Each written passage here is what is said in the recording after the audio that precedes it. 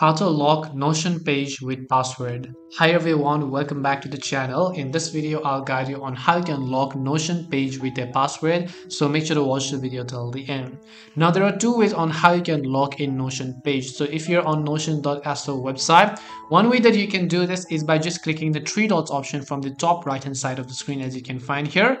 And then just scrolling and then looking for this option over here known as lock page and then just clicking on it. When you lock the page, you can see the page is going to be locked and nothing else is actually going to be clicked, but it is not locked with the password.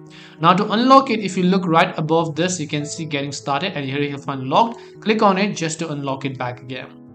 The other way you can lock it with the password is by just clicking the settings and members option on the left hand side of the panel. Then under this settings, you simply want to go to my account. Once you go to my account, just scroll and then look for the option called password that says set a permanent password to log into your account. Just make sure to turn on the toggle on the right hand side of the screen and then just make sure to choose a password for yourself, reconfirm the password, click on set password and your Notion page will be successfully locked with the password. This way you can lock your Notion page with a password. Hope this video was very helpful. If you have any questions, feel free to leave them down. Thank you very much for watching and see you in the next video.